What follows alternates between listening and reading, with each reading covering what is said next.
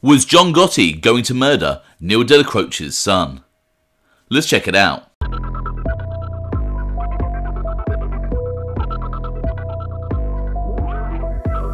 Welcome to OC Shorts, bringing you detailed historical snapshots of the American Mafia and other organised crime. Feel free to subscribe if you like that sort of thing. Today, we're going to take a quick look at the life of Armond Dellacroce, the son of powerful Gambino family underboss Aniello Dellacroce. Armond Buddy Dellacroce was born on the 16th of July 1955 in New York. At the time of his birth, his father, Aniello Dellacroce, was a soldier in the crime family headed by Anastasia. Aniello Dellacroce was in the crew of Anastasia captain Armand Rava, and Rava and Dellacroce were close friends. It is speculated that Aniello Dellacroce named his son after his friend and captain, although the spelling of their names is different. When Armond Buddy Dellacroce was 3 years old, his alleged namesake Armand Rava was murdered in Florida after Rava and Aniello Dellacroce had opposed the provisional accession of Carlo Gambino as boss of the family, replacing the slain Anastasia. After Rava was murdered, Dellacroce made the healthy career choice of falling in line behind Gambino, as shown in the following FBI file. Informant noted that Dellacroce had been able to get himself reinstated with the Gambino contingent, who had taken over the Anastasia family. Aniello Dellacroce became captain over part of Tommy Rava's old crew. By the mid-1960s, Dellacroce had replaced Joseph Biondo as underboss to Carlo Gambino. And after Gambino died in 1976, Aniello Dellacroce would remain as underboss under the new family head Paul Castellano. Armond Buddy Dellacroce followed his father into a life of crime, and being the son of the underboss of the Gambino family evidently had its advantages, as Buddy Dellacroce was inducted into the crime family in 1978 at the age of just 23, making him, at that point, the youngest inductee into the Gambino crime family since the books had reopened in January 1976. On the 12th of July 1979, the greatly feared Bonanno family mobster Carmine Galante was gunned down in Joe and Mary's Italian-American restaurant in Bushwick, Brooklyn. A hit team consisting of Russell Mauro, Anthony Bruno Indelicato, and Dominick Big Trin Trinchera entered the restaurant. Big Trin handled crowd control, whilst Russell Mauro and Bruno Indelicato went into the back patio where Galante was finishing lunch.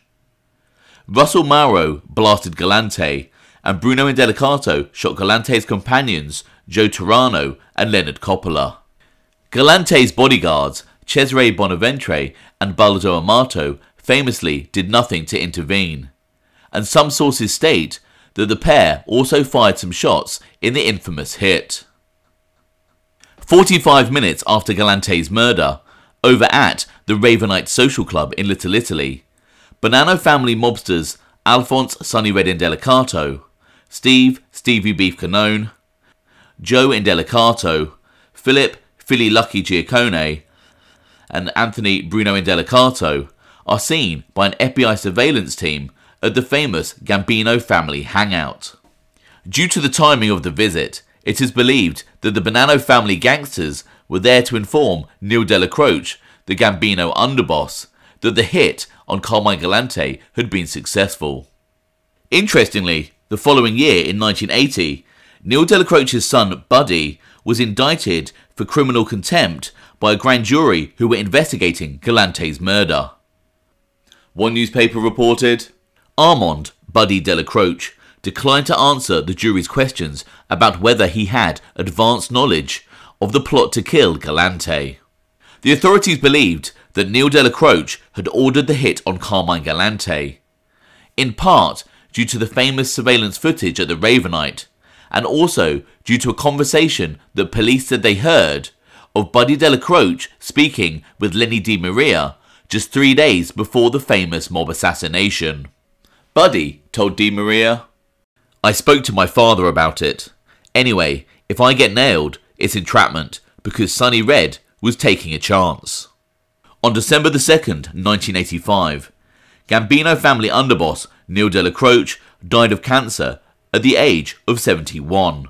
Famously, just 2 weeks later, family boss Paul Castellano was gunned down outside Sparks Steakhouse. An informant later told the FBI that he had heard that Buddy Dellacroce had talked with John Gotti about taking out Big Paul. It was reported. The informant learned that Armond Buddy Dellacroce, son of the late Gambino underboss Aniello Dellacroce, had told Gotti before the rub-out, "If we can get rid of Paul, then we can take over the family." Not that John Gotti, Frankie DeCicco, and their co-conspirators hadn't already thought that through. Earlier that year, in March 1985, Armond Buddy Dellacroce had been indicted along with his father and 8 other Gambino mobsters for RICO conspiracy and various other charges, including murder, gambling, usury, extortion, hijacking and fraud. The full list of those charged were Aniello Dellacroce, John Gotti, John Carneglia, Eugene Gotti, Charles Carneglia, Wilfred Johnson, Anthony Rampino, Leonard DiMaria, Nicholas Corozzo, and Armond Dellacroce. However, when the indictment came down, Armond Buddy Dellacroce went on the lam. He was arrested by the police over 3 months later in July down in Florida, where he had a new identity. Official court documents state the following. When the defendant was arrested in Florida over 3 months after the indictment was handed up, he was carrying a driver's license, selected service card and social security card bearing the name of John Dorm. Defendant persisted in denying that he was Armond Dellacroce and insisted that he was John Dorm, even though the arresting agent repeatedly informed defendant that the agent knew his true identity. Eventually, he conceded who he was and said, "You got me." Defendant had signed a lease for an apartment in Florida and made a down payment on the rent. A search of that apartment revealed, among other things, 2 loaded semi-automatic weapons and approximately $3,000 in cash.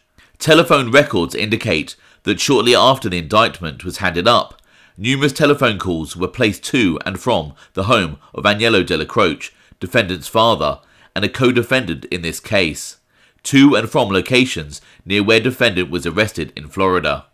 Counsel for defendant essentially admitted the defendant was aware of the indictment and chose to go to Florida rather than remain in the jurisdiction. Buddy Dellacroce and the other defendants were facing a trial sometime the following year relating to the RICO indictment. And then, on the 2nd of December 1985, as mentioned, Aniello Dellacroce died, removing him from the trial. And just 4 days after his father's death, Armond Buddy Dellacroce pleaded guilty to the charges he was facing. Pleading guilty went against what all the other defendants were doing. Buddy Dellacroce was at the time out on $250,000 bail and due to hand himself in for sentencing in March 1986. However, the 31-year-old Dellacroce didn't show. He had gone on the run yet again. One newspaper reported, facing 20 years imprisonment and a $25,000 fine, Mr. Dellacroce disappeared 4 days before he was to be sentenced in federal district court in Brooklyn.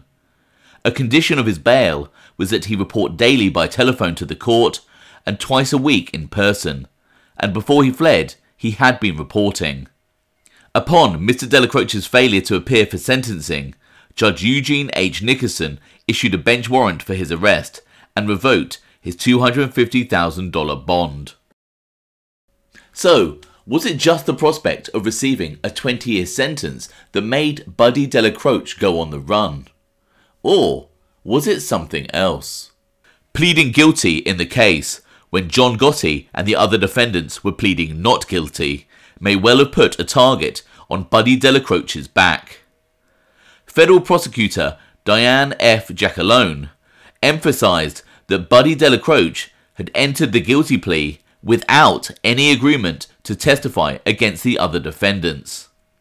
However, sources indicate that John Gotti was furious that Buddy had entered a guilty plea, especially as Buddy's admission of guilt could be used against Gotti and the other defendants in the RICO trial. And history shows us that it actually was. As one newspaper reported, at the time, Armand Buddy Dellacroce was running for his life after pleading guilty to the same racketeering charges that Gotti was on trial for, because prosecutors used Dellacroce's guilty plea against Gotti. Another newspaper added, law enforcement sources said that Gotti was very upset that Dellacroce had pleaded guilty to the racketeering charges and that Buddy knew it. In addition, Buddy Dellacroce had a substance abuse problem that would have made him appear weak and a liability in the eyes of Gotti, regardless of who Buddy's father had been and what he meant to Gotti. In 1987, John Gotti and the other defendants were actually acquitted at the RICO trial. But the mob doesn't forget. Buddy Dellacroce was in hiding in the Poconos area of Pennsylvania. He was living in a condominium with an unidentified woman and going under the name of Frank Trainer. However, on April 4th, 1988, after 2 years on the run, Buddy Dellacroce died at the age of just 33. He passed away in a Pennsylvania hospital after a cerebral hemorrhage brought on by alcohol cirrhosis, essentially drinking himself to death. Buddy Dellacroce's autopsy also revealed that the young mobster tested positive for AIDS. US investigator Victor Aboyski of the Eastern District of New York now faced a new problem. It was reported, "I have two problems," Aboyski said. "Finding people who helped him, and finding people who may have had sexual contact with him or shared a needle with him. It's a double-edged sword." Armand Buddy Dellacroce's demise was summed up by one law enforcement official, who said, "The mob was going to get him. The marshals were going to get him. But in the end, he got himself." Later that year, on his birthday on July the 16th, a note appeared in the In Memoriam section of the Daily News. It reads, "Dellacroce, Armand, Buddy. I miss you more than words can say. You're on my mind night and day. Happy birthday, honey. I love you always. Antoinette." Do you think John Gotti would have killed Buddy Dellacroce? Let me know in the comments below. I hope you found that interesting. Thanks for watching.